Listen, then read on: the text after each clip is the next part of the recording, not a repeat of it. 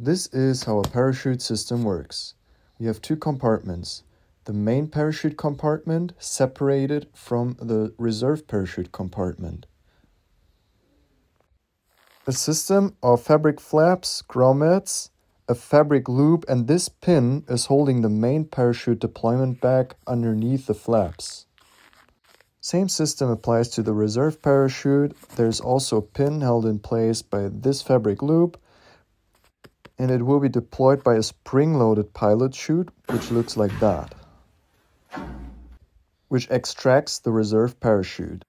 The main deployment system works with a pilot chute, which gets thrown into the wind. It pulls the pin, extracts the main deployment bag.